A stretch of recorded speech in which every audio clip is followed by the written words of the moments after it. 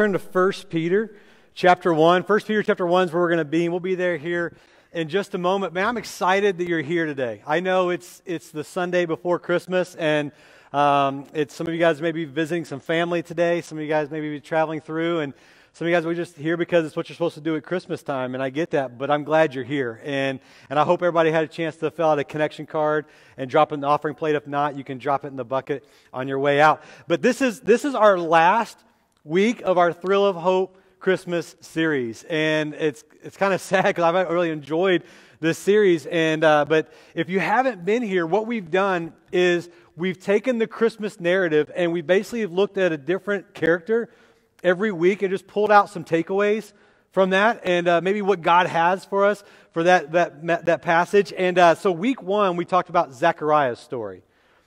Week 2 we talked about Mary's story, and then we looked at the shepherd's story, and then last week we looked at the wise men, and just kind of pulled out some different things from each one of those. And today we're going to bring it full circle. And the question today is really important because we looked at everybody else's story, but this morning I want to ask us a question: is what about your story? What about my story? How do we fit in? So we looked at all these other people in this Christmas narrative, but what about us? Every week we've taken some takeaways from this and tried to see where we can apply it to our life. But really, this is where it comes down to, okay, what about you and what about me?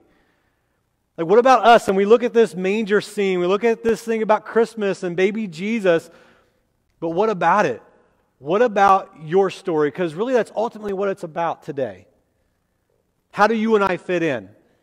Can we see ourselves in that story? And if so, where? And what does God have for us? Because it didn't stop 2,000 years ago when He came.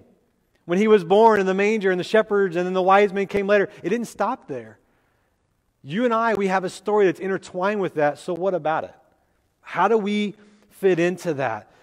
Each week we looked at a story of somebody involved in that Christmas narrative, and everybody we looked at, everybody, their hope revolved on how they responded to that baby. Everybody we looked at in that story, their hope in life revolved around what they did with baby Jesus. It all hinged on that one thing of what did they do with this Messiah who was born. And so today, the same is true for us. What we do with this Messiah, what do we do with Him? Is He just still a baby in this manger? It's a really cool story this time of year that we set up our manger scenes and put up our Christmas trees, or is it more? How do we respond to the Savior who was born? Because, church, I want you to get this morning. If you don't get anything else, we got to get this, because our hope today is still tied to what we do with Jesus. Our hope today, that your hope and my hope, is still tied to how we respond to the Messiah. And our theme has been Thrill of Hope. We sang that song, man. They did a great job singing "Oh Holy Night" this morning. I just want to quote some of that because this is what's wrapped all around. It says, "Oh holy night, the stars are brightly shining. This is the night of our dear Savior's birth. Long lay the world in sin and error pining till He appeared, and then when He appeared, the soul felt its worth." It's like we finally realized who we were in God when He appeared. And that's what this song is trying to get across. And then it ties in that phrase, a thrill of hope. That same world who was longing for value and longing for an identity found it in Christ, because it says, a thrill of hope, that weary world rejoices because yonder breaks a brand new and a glorious morning. And that is something. Because we're talking about hope. We're talking about hope, and these words, a thrill of hope. And I want us to think about that for just a moment. I don't know, I know we talked about it every week, but just for a moment, I just think about that phrase, a thrill of hope. An exciting hope. A hope that is alive. I want you to think about, what does that mean to you? What does that mean for you? We're part of that weary world. We're part of that world that's just trying to make it through the next day.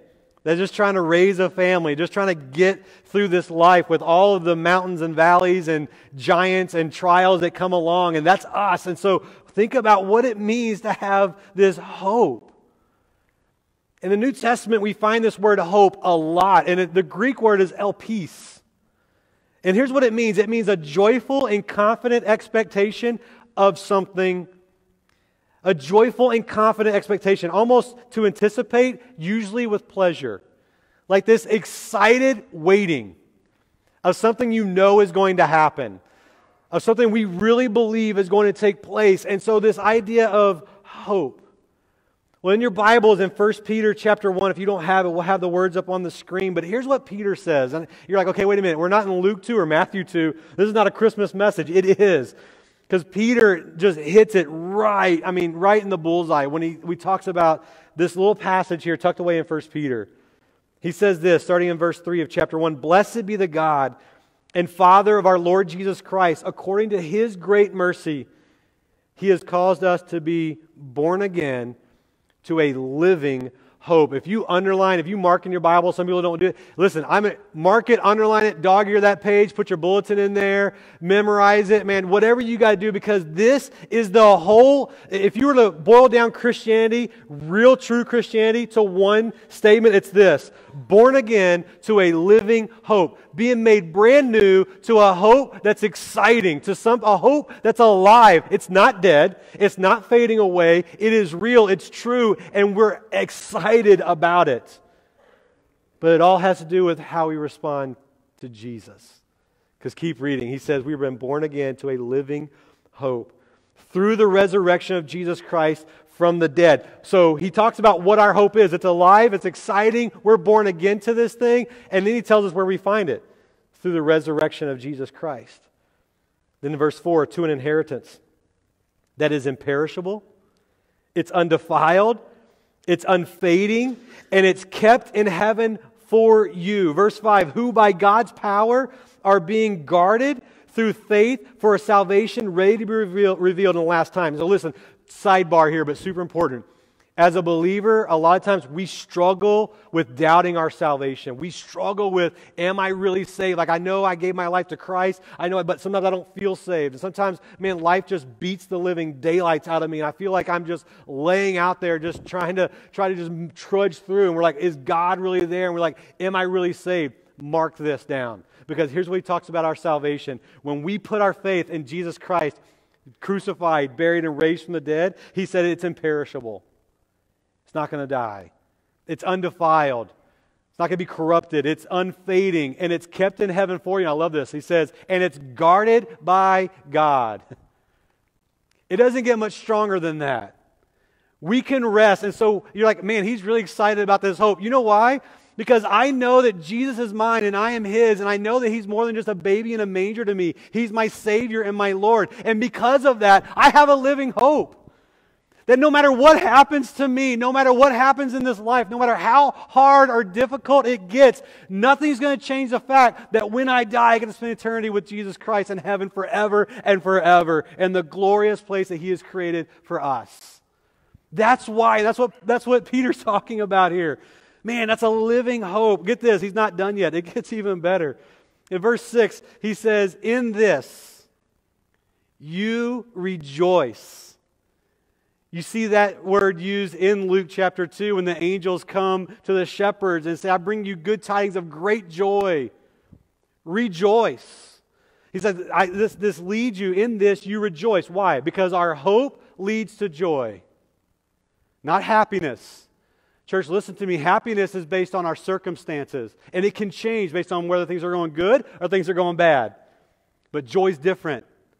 He says, we rejoice in this because our hope leads to joy. And maybe you're here this morning and maybe you're struggling. John, I am struggling with joy. Man, the stuff I'm going through, I'm having a hard time pinpointing the joy in my life. It might be because your hope has shifted to something different than Jesus. Because in this we rejoice. You're like, well, you don't understand what I'm going through. Peter addresses that. Check out, this is awesome. He says, verse 6, look at it. In this you rejoice, though now, for a little while, if necessary, you have been grieved by various trials.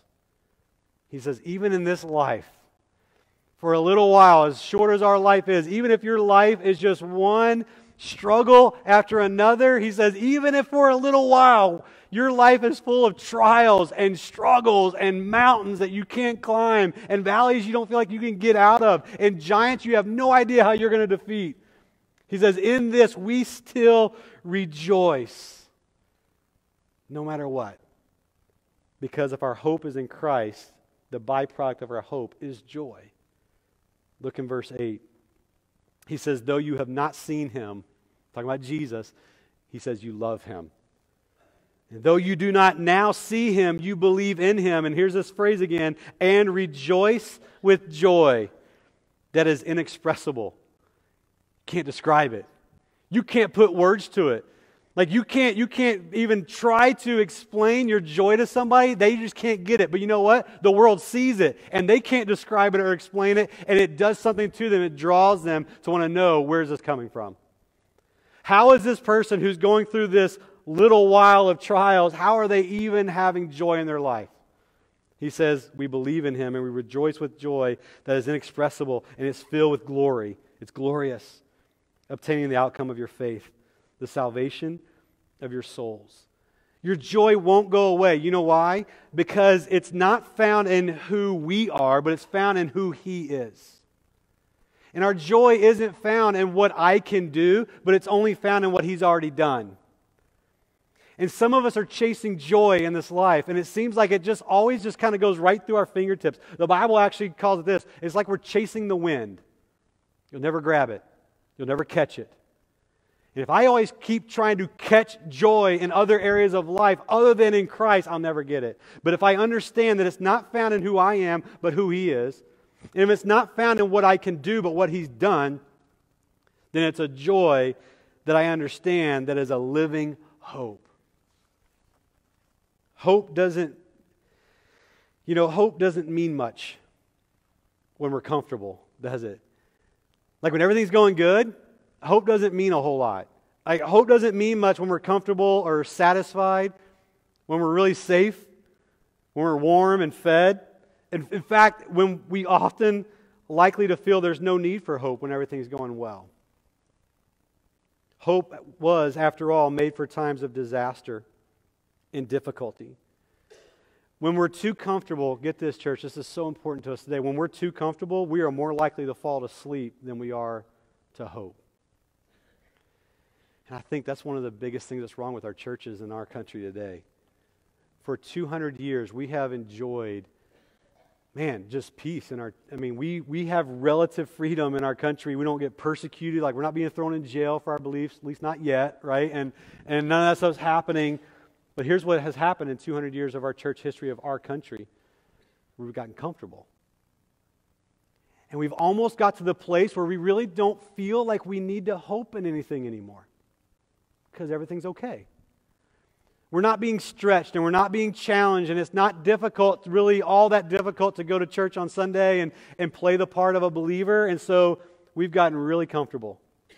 And we've lost the reason, at least, to find hope in Jesus. What it also does is it causes us to lose sight of the importance of meeting together as a church. We've kind of isolated ourselves as an individual. I really don't need a church family. I really don't need to live a life of community with other people in our church because I'm pretty comfortable. But when the church comes under persecution, and you see this in countries around the world where they are persecuted, it draws them closer to each other and it draws them closer to God because all they have is hope. That's it. This hope, comfort dulls our senses. It may push us to ignore the warning signs that the foundations of our lives are really shifting sand, then it's just waiting to collapse under the weight of our sin. But Jesus came to give us hope. But it all hinges on how we respond to the Savior. We looked the last several weeks at Luke chapter 2 and Matthew chapter 2, and we read through the narrative of Jesus' birth and how he fulfilled all these Old Testament prophecies, that he was supposed to be born of a virgin, that he was going to be born in Bethlehem, that he was going to be born of the lineage and the line of David, and just so many other. We're not going to break down all of them, but all these prophecies fulfilling to his birth. Jesus came as God in the flesh. He stepped out of heaven, the God of the universe, and he took on the form of man. And He dwelt among us. We get that word Emmanuel. God is with us. And one thing that we tend to forget about this time of year is that Jesus didn't stay a baby, right? He's not still in the manger. He's not still there. He grew up. That's not the end of the story. I love this. Some of you are making fun of me, but there's this gospel song. It's just the end of the beginning, all right? That was just the end of the beginning. That was just the start of what God was going to be doing. I mean, He grew up and He started a ministry, and here's what He did. He healed untold number of people. He raised people from the dead. He fed tens of thousands of people with sack lunches. He made the lame to walk, and He made the blind to see, and He made the deaf to be able to hear. He performed countless other miracles that we don't even have record of, because John says, hey, there's so much more that Jesus did, we can't even write it down. There's so too much. But as wonderful as all that stuff was that He did, and amazing, church, you realize that's not why He came. Jesus didn't come to heal the physical deformities. Jesus didn't come to feed the physical bellies of people for a temporary time. He didn't come to walk this earth to do all kinds of really cool miracles. He was focused on one thing. Just one. The cross. But it started there. But He was focused on one thing. Because His death and sacrifice was the only thing that would bring us, you and me, true hope. Everything He did was leading to that one moment. Remember, He even told His mom when He was 12 years old, I must be about my Father's business. There's only one reason I'm here, and that's to die for you. Satan didn't want it. And you can look, and all throughout, Satan tried to prevent the cross from happening. He tried to get Joseph to put Mary away. When he found out that she was pregnant, he tried to kill baby Jesus through Herod. Remember last week, Herod wanted to kill all the little kids that was born. He tried to play on Jesus' humanity when He tempted Him in the wilderness. He tried to play on Jesus' deity when He was in the Garden of Gethsemane the night before He was crucified. And if you remember that passage, He was so stressed. He was sweating great drops of blood.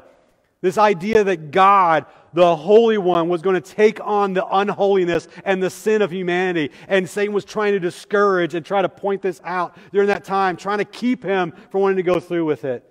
And even at His trial, when He needed His friends the most, there was Peter denying Him, trying to discourage and keep Him from going through with this. Because Satan knew that Jesus' death on the cross was not going to be a victory for Himself, but it meant total defeat. Because at His death, He paid the price for my sin and eternal life, for not just my sin, but for yours and for the whole of humanity. And that His death was only possible because of His birth. And our hope is only found, and our hope hinges on what we do with Jesus. So what do we do with this baby? There was 4 reactions that we see, and we're going to fly through these real quick at His birth. The first one is Herod. You remember King Herod from last week? He was the king of Israel, but he wasn't a Jew. The Roman government appointed Herod to be king, and he was power hungry. And when he found out this little baby was born, when he was told that this is going to be the king of the Jews, he hated what Jesus meant to his power. And he hated what Jesus meant to his position. And he hated what Jesus meant to his future as king. He hated the idea of his life having to change and not be king anymore. The second reaction we saw even last week was from the religious people of the day. The scribes and the Pharisees. And what they did is they had access to all the Scripture that told them when He would be born, or at least roughly the time, and where, and how they could be looking. But they totally missed out. And the reason the priests rejected Him and the scribes and the religious people rejected Him is because they were looking for a Savior. They were looking for the wrong one. They were looking for a political Savior, for a governmental Savior, somebody who would come in and kick the Romans out and bring Israel back to the glory days of Israel. And listen, church, we got to understand, when Jesus was born in Bethlehem, and remember the shepherds came and visited Him, what did the Bible say the shepherds did right after they visited Jesus? They went and they told everybody. in Bethlehem and the surrounding area. They told everybody, hey, the angels came to us and said the Savior is born, and here's where he's at. Listen, Bethlehem was only a couple miles outside of Jerusalem. Word got back to the religious people in Jerusalem that Jesus, the Messiah, was born. But they were looking for a political Savior. And political and kings aren't born in a stable. They're not born around animals. They're not visited by shepherds. And so what they did is they just kind of brushed it off as crazy tales of these shepherds that have been up way too long in the fields. Because they were looking for a different type of Savior. The shepherds were a third reaction. And the shepherds in Luke chapter 2, you can see this, they were in awe. They were amazed at the fact that God Himself had actually come to deliver them. And they spent their time that night telling others where they could find Jesus. And they were so excited to be part of the family moment that night. And the fourth reaction was the wise men. We saw that last week in Matthew chapter 2. The wise men, they gave everything.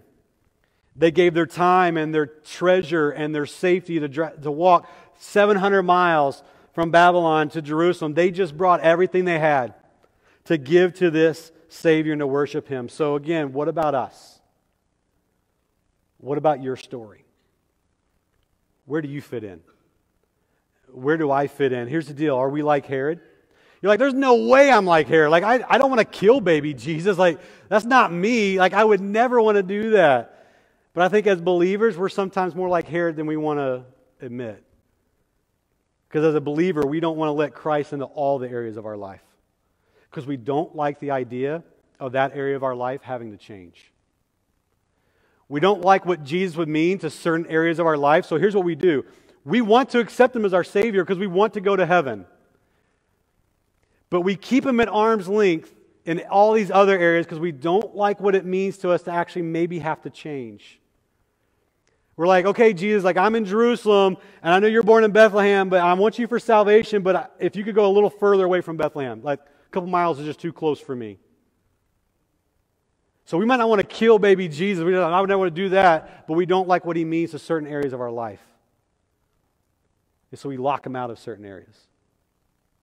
Don't change me here. Don't challenge me to be more committed. Don't challenge me to be more faithful. Don't challenge me to actually start sacrificing something of my own talent, time, and treasure. No. Salvation, yes. The rest of it, no. And we end up falling into this trap of being just like Herod. Maybe we're like the priest. As a believer, we're like, okay, I've come just far enough. I kind of don't need the Messiah anymore. Like I've kind of arrived. Like I'm spiritual enough. I've been in enough church services. I know enough songs and hymns, and so I'm good. Like don't mess with me anymore. I got it. Like the rest of it can go away. But maybe for some of us, we're more like the religious leaders of that day because we're looking for a different type of Savior. We're looking for a Savior that fits our idea of what the Savior is. Like, Jesus, I want you to come fix my finances. If you can't do it, then you must not be a Savior. Jesus, I want you to come and fix my family. And if you can't do it, then you must not be the real Savior. Jesus, I want you to come and make me more important, or give me a little more power, or give me a little better job. But you can't do that, then it must not be really God. And we do that too. We're like, man, we're looking for a different type of Savior. Or maybe we can say we're more like the shepherds, where we're in awe of what Christ has done for us, and we're excited to be part of the family. And we can't wait to tell people where they can find Jesus. They were shepherds. They weren't preachers. They weren't evangelists. They weren't trained orators or public speakers. They were just guys who watched sheep. But yet they went and they spread the message of where people could find Jesus. I think sometimes we don't really share Jesus because we're really scared that we have to explain Jesus. But nowhere in Scripture are we commanded to explain Jesus. Our job is just to point people where they can find Jesus. So maybe some of us need to be a little more like the shepherds. I'm just going to point people where they can find Jesus. Because that's who we are as a church. You remember? We're a safe place for people to find and follow Jesus. The fourth reaction, maybe we can say this morning, we're like the wise men. Like we've gone farther than just being in awe, and now we've actually brought everything. Like we've sacrificed everything for the one who has given everything to us. Like we bring our talents. We're willing to sacrifice our time. We're willing to invest in other people. We're willing to be obedient to the Scripture. We're willing to say, you know what, I'm going to give back to God because that's the least that I can do because He's given me eternal life. Herod and the religious leaders that day didn't think they needed any hope. But for those of us who realize that we are broken, for those of us that realize we can't fix ourselves, for those of us who God has got us to the place in life where we realize we don't have the answers, the birth of the Savior, in fact, brings us that thrill of hope. Once again, in 1 Peter, he says this, "Blessed be the God and Father of our Lord Jesus Christ. According to His great mercy, He has caused us to be born again to a living hope." Verse 6, "In this we rejoice, though now for a little while, if necessary, we've been grieved by various trials, because though we haven't seen Him, we love Him. And though we can't see Him now, we still believe in Him, and we rejoice with joy that's inexpressible, and it's filled with glory." Why? Because the source of our hope is not in what we can do, but it's what He's already done. Church, can I have you bow your heads and close your eyes this morning for just a moment? Every head bowed and every eye closed.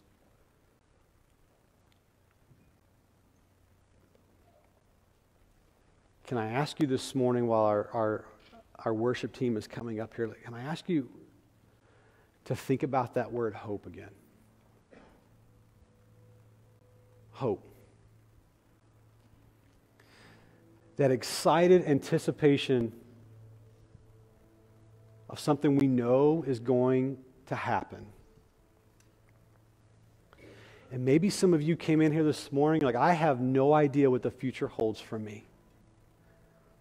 I have no idea what happens when I die. I have no idea what happens the rest of my life. I have no idea what my purpose in this life even is. I'm just kind of drifting. Can I tell you this morning that there is hope that doesn't fade, it doesn't perish, and it's alive, and that you can have it. But it's not found in you and it's not found in me. It's only found in Jesus. The same thing the angel said to the shepherds. "Fear not, for I bring you good tidings of great joy, which shall be to all people. For unto you is born this day in the city of David a Savior, which is Christ the Lord." A Savior that came not to be born just to be worshiped by angels and shepherds. Not to be born just to be visited by wise men to make a really neat story for us, but to be born for one reason: to die your death and mine, so that we can have a real hope. And maybe some of you this morning, maybe you're struggling with hope. Could it be that you've put your hope in the wrong thing? Could it be that Jesus to you is still just a baby in the manger and not the Lord of your life? So what will you do with Jesus today? Believers, what will you do? If you're here this morning like, "John, I know I'm a believer. I know I've given my life to Jesus Christ. I know that He's my Savior." Well, did you see yourself a little bit in one of those responses? Are there areas of your life, believer, today that maybe you're kind of keeping Jesus at arm's length? You just don't want Him in certain areas? Or maybe other areas of your life, you're just looking for Jesus to show up in a different way, and He's a different kind of Savior in your mind, other than the Savior that wants to redeem your soul. And you're just kind of waiting for Him to do what you think He should be doing as a Savior. Or can we honestly say today, as we sit here in this moment of reflection on hope and Christmas, can we honestly say that in life we're responding like the shepherds and the wise men to this Savior? Our hope hinges on what we do with Jesus. And so if you leave here today with no hope, just like when you came in, It's because you haven't responded to the Savior. How are you going to respond? Maybe you're here today and you say, John, I know Jesus. I heard about him, and I know it's Christmas and we celebrate his birth, but to me, that's all he is. He's not my Savior. And I don't have hope. I don't know what's going to happen when I die. I don't know what's going to happen and what God wants for me, why I'm even here. This morning, can I tell you, one, listen to me, I love you. But Jesus loves you way more than I do. And he came to die for you. To die your death and to take your penalty of sin. What will you do with him today? If you're here this morning and maybe you're here and you're like, John, that's me. Jesus is not my Savior, but I want him to be. Listen, I'd love to pray for you. I'm not going to embarrass you. I'm not going to ask you to stand up or anything like that, but nobody's looking. Will you just raise your hand this morning and say, John, that's me. I don't know the Savior, but I want to. Can I pray for you? Would you just slip your hand up and you put it right back down? But is there anybody at all this morning? Believers, let me ask you this. Who are you? And what's your story? Are you Herod? Are you the religious leaders? Are you the wise men and the shepherd? How are you going to respond today? We're going to have just a moment of response here in just a minute. I'm going to pray and everybody's going to stand up and we're going to sing a verse of invitation. And maybe you want to come down this morning and just, maybe we kick off the end of this year, starting off next year, responding to the Savior. What a great day to do that. And I'll be down here. I'd love to talk with you. I'd love to pray with you if you have something you'd like to pray about. Maybe you want to deal with them right there in your seat, but it's all about how we're going to respond to the one who was born, but he wasn't just born, he came to die. And then he rose again to redeem us. And as believers, that should mean something. It should prompt us to respond every day to this Savior. God, we thank you for this day. We thank you for your message. We thank you for this time of year that we've set aside to worship and to remember and to celebrate you. The fact that you came and you fulfilled all your promises, which gives us even more hope to believe that you're going to fulfill the promises that are still yet to happen. God, that we can have a rock-solid hope that leads to joy in our life. And God, I know right now, even as I'm talking and even as you're moving in the hearts of your people, there are some people and even in our family, church family today, that God, they're struggling with joy. They're struggling with hope. God, maybe today was just a time to kind of recenter and refocus back on who you are.